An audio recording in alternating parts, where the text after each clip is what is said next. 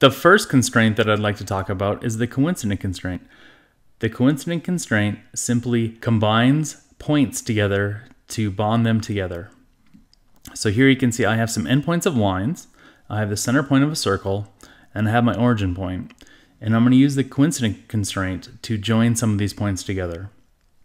I'm going to choose the coincident constraint by clicking on the symbol, and then I'm going to click on the endpoint of one line and the endpoint of the other line, and now you can see when I move one line, the other line moves in relationship with it because the points of these lines have been bonded together. Next, I'm going to move the endpoint of this line and make it coincident with the origin point. So again, I'm going to click on the coincident symbol, click on the endpoint of the line, and click on the origin point.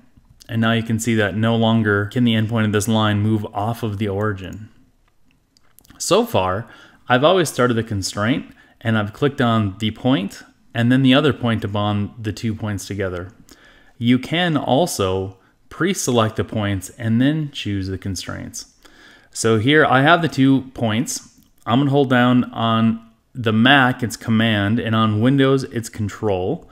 And I'm going to select the first point and I'm going to select the second point.